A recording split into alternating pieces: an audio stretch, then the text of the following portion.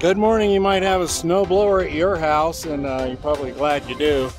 But here in Flagstaff, we have the Sno-Go Machine.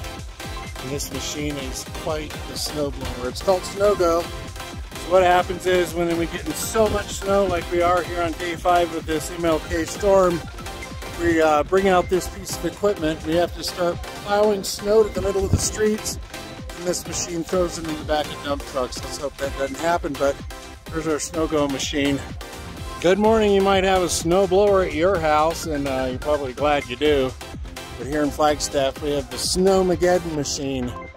And this machine is quite the snowblower. It's called Sno-Go.